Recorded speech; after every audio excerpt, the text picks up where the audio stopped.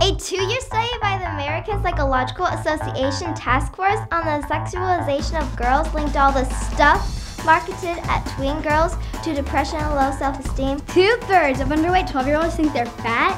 What? Thong underwear for tweens? Padded push-up bikini bras?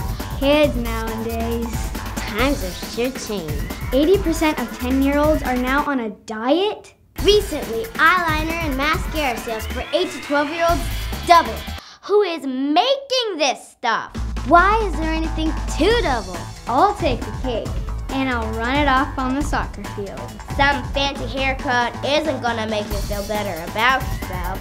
I'm not working on my beauty. I'm working on my brains.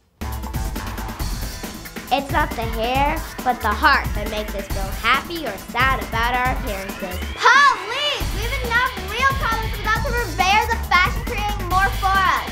Bam! Aurelia, Sarah, Elena, and Sadie have one thing in common: body confidence. They haven't fallen prey to the normal pandemic plague of tweens, body consciousness. And that is the state of being constantly hyper-aware of the body, their own and others.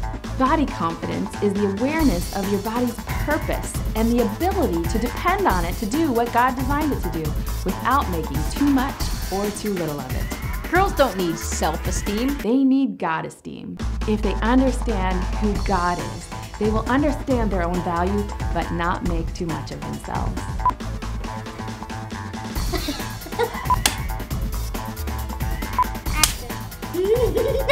It's great to be a girl!